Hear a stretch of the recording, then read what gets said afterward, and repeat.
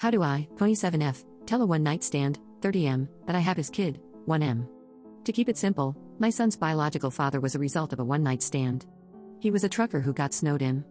We met at a bar, hooked up, didn't exchange contact info, and I was just bored, lonely, and temporarily reckless due to the pandemic. I didn't bother with protection, but I love my kid, and I have no regrets. Fortunately, I didn't contract an STD. When I discovered I was pregnant, I thought long and hard about it, influenced in part by Catholic guilt. It wasn't strong enough to prevent me from wanting to get down under the sheets, but it did play a role in my decision to keep the baby.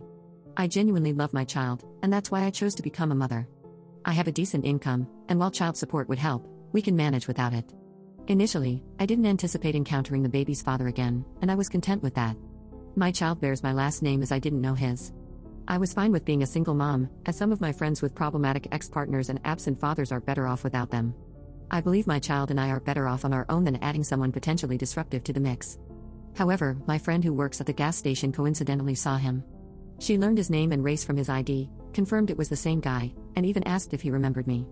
On my behalf, she obtained his number and passed it on to me. Thanks to her curiosity, I can no longer claim ignorance and am now forced to make a decision. So, here I am. First of all, should I say anything?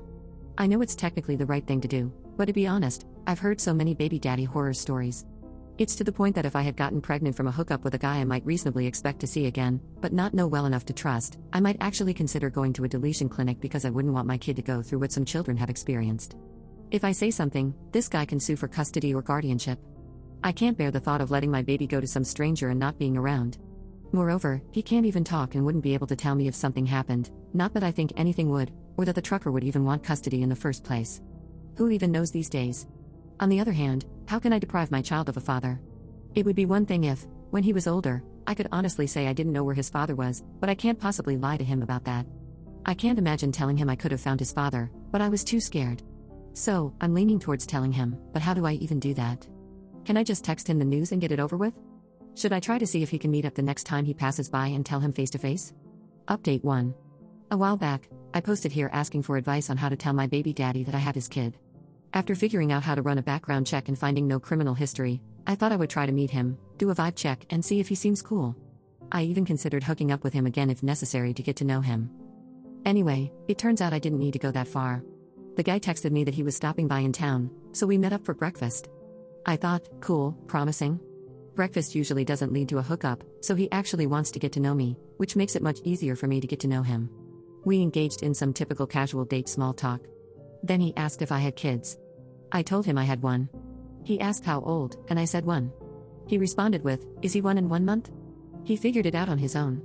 When my friend, who had never met him, recognized him by his name and insisted he get in contact with me, apparently, he was like, "It's either a baby or a very serious STD."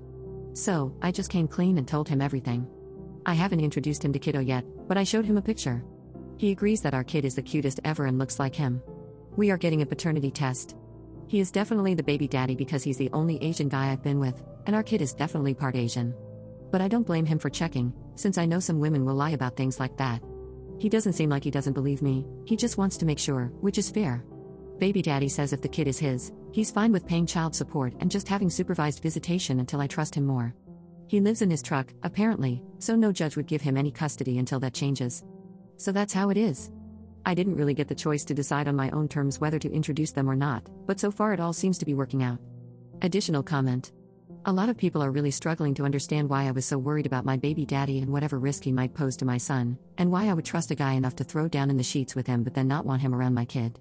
I imagine a lot of you aren't parents, but let me try to explain. My son is 1 year old. He is totally helpless, completely dependent on me. I care about him way more than I ever cared about myself. I used to ride a motorcycle, do I anymore? No, I sold it because I don't want to leave him without a mom. I used to hook up with strangers, do I anymore? No, taking risks is a completely different ballgame when I have someone else to worry about besides myself. Every single decision I make is now filtered through the lens of how it could affect my precious baby. Now, when I first realized I was pregnant, I never thought I would see his father again. Everything I did was under the assumption I would be doing it alone. While I knew this would make things harder for me in many ways, on the other hand, it meant I would never have to see my baby cry because daddy broke a promise again. It was what it was, pros and cons. I knew I'd have to explain to my son someday that I didn't know how to find his father, and I was prepared for that. What I wasn't prepared for was ever having to make the decision of introducing my son to his father or not. That is a whole different ballgame. It was like the rug was pulled out from under me. I couldn't say, oh, it is what it is, pros and cons, anymore. I'd have to make a decision, and my son would have to live with whatever decision I made. That wasn't something I took lightly. Of course, I would rather that my son have a good father than not. 2 loving parents are better than 1, but I didn't know. It was impossible to tell how things would work out in the future. All I could think was, if I tell this guy, he might take my son.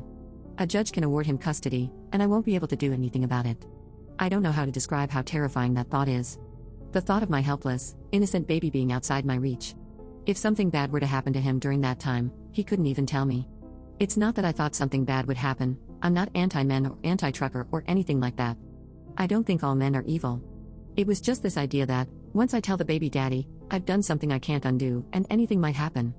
You can think I'm horrible, selfish, a narcissist, the worst kind of female, whatever. None of that matters to me. What's best for my son is the only deciding factor. And in case you didn't realize, I eventually did make the decision to reach out to the baby daddy. I did want to get to know him a bit before saying anything. But when he figured it out, I didn't lie. I could have, but in the end, I decided that our kid deserved to know his dad, and if I lied right then, I could be throwing away that chance. Since he clearly only agreed to meet me because he figured out what happened, I don't feel like I did anything wrong by being cautious about it. Anyway, hopefully, that clears things up. You all might still not like me or understand me, but that's how I feel.